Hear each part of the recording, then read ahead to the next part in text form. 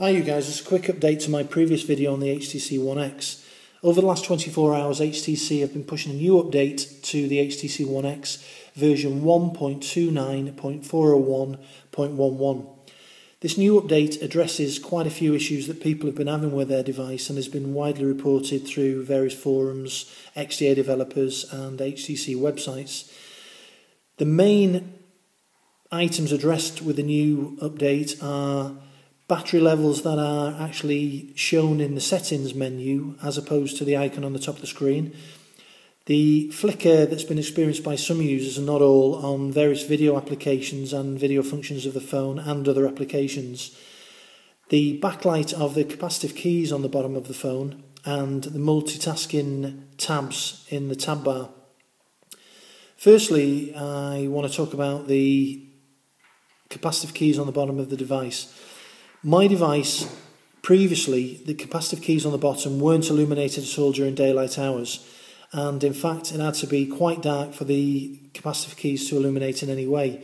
This was quite frustrating in as much as the capacitive keys almost melted into the black background and were virtually impossible to see in some scenarios. Just briefly turn the power on the top and we'll just go through it quickly. With the power on the device, they're quite visible, they're still visible, but not as bright as they can go in certain light conditions. If I unlock the device, they illuminate slightly brighter than they were in a sleep condition.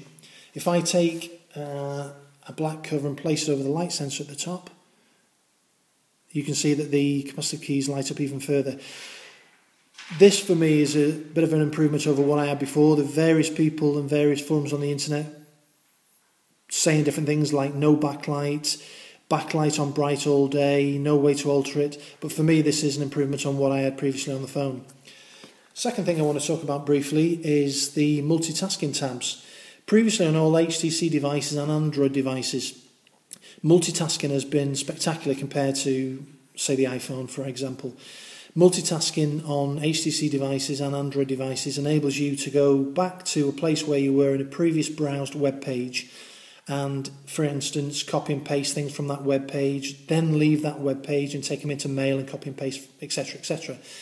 HTC, for some reason, had more or less nobbled this feature previous to this update, in as much as that the pages that you'd previously visited were visible in your tabs or your multitasking tabs, but on clicking them tabs it would revert you to the principal page, i.e. it would reload the page and you would not be where you were in the links or the line of pages that you'd follow down the line. Just a quick preview of this. If I unlock the device at the bottom and we click on the multitasking tab, I've got a few multitasking tabs open here. If we go right to the far side and I click on a Chrome tab that I've got open, it takes us to a link on msn.com, but if I go back to the tab at the bottom and press the back button, you can see it takes me back to where I started on, which was a tab for Hotmail in the tab menu.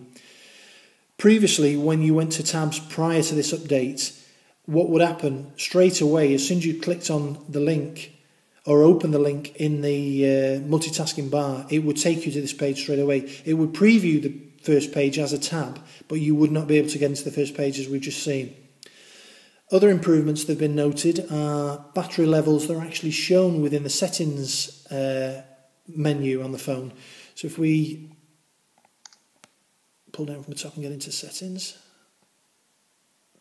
we go into settings, if I can do it from this angle, and we go to power.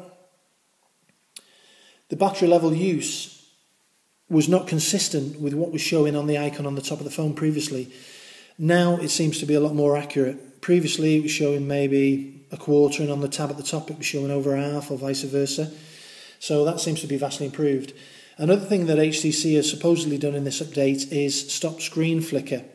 Now, one of the things I read on one of the web forums is that this for some reason may take a week or so to actually enable itself on the device. Whether it's dependent on using certain applications in and out of different brightness levels, I don't know. One thing that has been reported by different forums is if you go into the brightness settings and turn the brightness off auto brightness and take it to its maximum up and down a few times, then exit out via the home screen. That should increase or speed up the process. Why this should be the case, I don't know. Anyway, you guys, any of these things have been helpful for you, or you want to leave any comments in the comment section below, or ask any questions about the HTC One X if you're thinking of buying one and you would like to know certain things that I could probably tell you, please leave a comment. I will be making a few short videos on the HTC One X. The next one will be on the car dock feature. If you want to follow all these, please subscribe and you'll be able to get access to all of these.